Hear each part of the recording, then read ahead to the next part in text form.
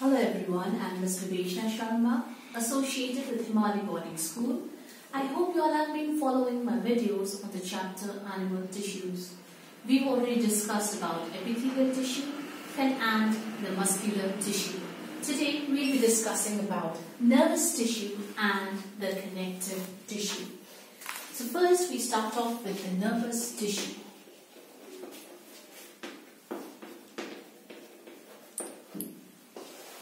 Now the nervous tissue helps in coordinating our body. So how does it coordinate our body? It carries messages which are known as impulse from the various organs to the brain and impulse from the brain back to the various organs. Okay? Now the nervous tissue is composed of special type of cells known as neurons. So the special type of cells that form the nervous tissue are called neurons. Now what does a neuron look like?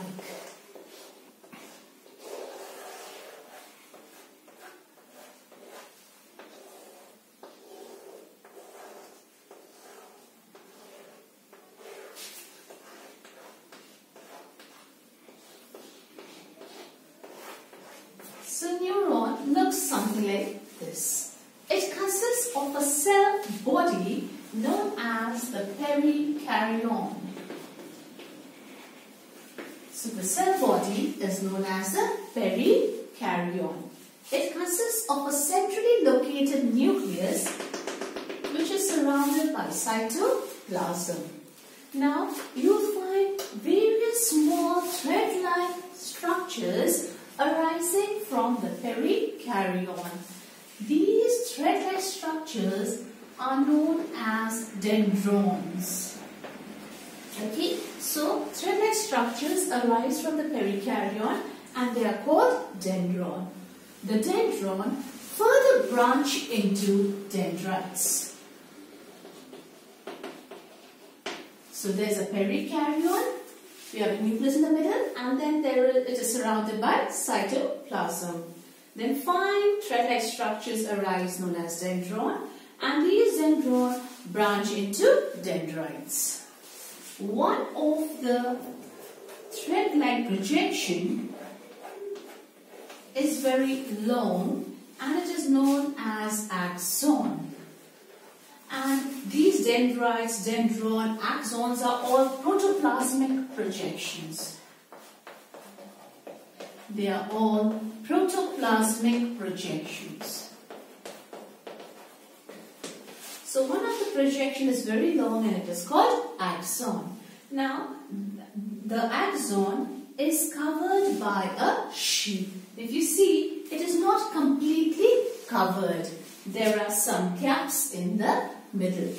The sheath is known as the myelin sheath and the gaps in between is known as the nodes of Ranvier.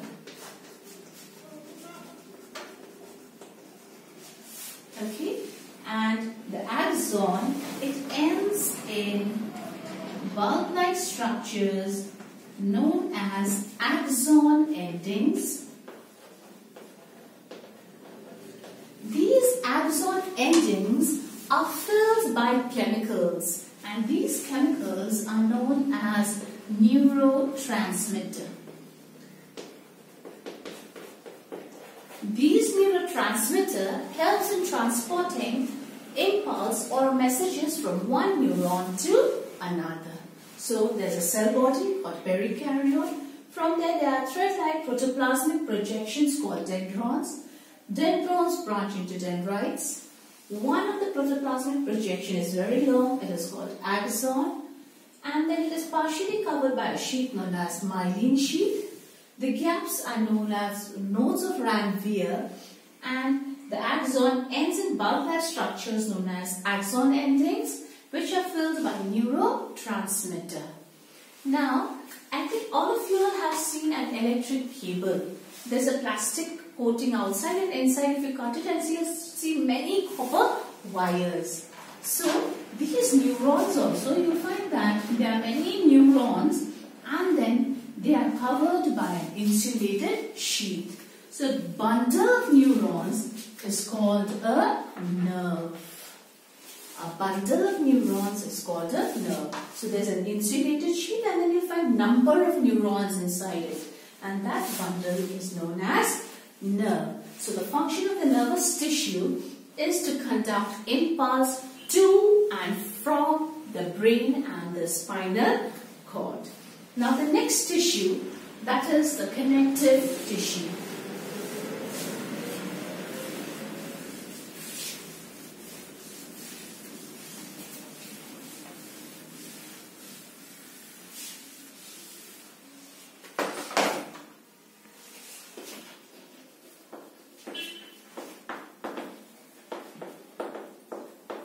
Now connective tissue is again further divided into three types. You have the connective tissue proper, the skeletal tissue, and the fluid connective tissue.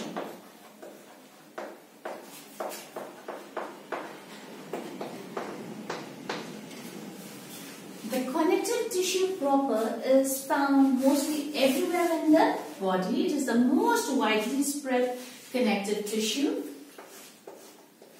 This is further divided into four types. You have the areolar tissue, the ligaments, or we can call the yellow fibrous tissue,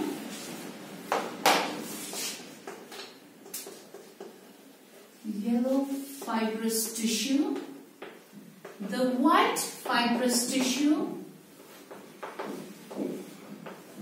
and the last one, that is the adipose tissue. So the connective tissue proper is divided into four types: areolar tissue, yellow fibrous tissue, white fibrous tissue, and the adipose tissue. Now this areolar tissue you'll find it just below your skin. It helps in making the skin elastic. Just pull your skin, see? It helps in making our skin elastic. It also binds the different organs in our body to the skin. So areolar tissue found just below the skin. It makes our skin elastic and it helps in binding the various organs to the skin. Yellow fibrous tissue is found in the ligaments. Now what are ligaments? Ligaments are those tissue which connects one bone to another. You can't separate your bones, isn't it? So it acts like a gum or a glue. So the ligaments help in binding or connecting one bone to another. And this is made up of yellow fibrous tissue. Now, the yellow fibrous tissue, they are very strong. That means they have excessive strength, but they are not flexible. Okay, so yellow fibrous tissue found in ligaments. Ligaments help in connecting bones to bones. They have huge strength, but they are not flexible. White fibrous tissue is found in the tendons. Now, the tendons connects muscles to bones. Last time we did the voluntary muscles. It is found in the skeletal system of our body. So the entire bones are connected to the muscles. So this is so the tendons help in binding. So this is another type of glue. So it helps in binding the bones and the muscles, and they are formed of white fibrous tissue. This one has maximum strength and they are also flexible. So here ligaments join bones to bones, tendons join bones to muscles. They have huge strength, they also have huge strength. They are not flexible, they are flexible. The last one, adipose tissue, and this is also found below your skin.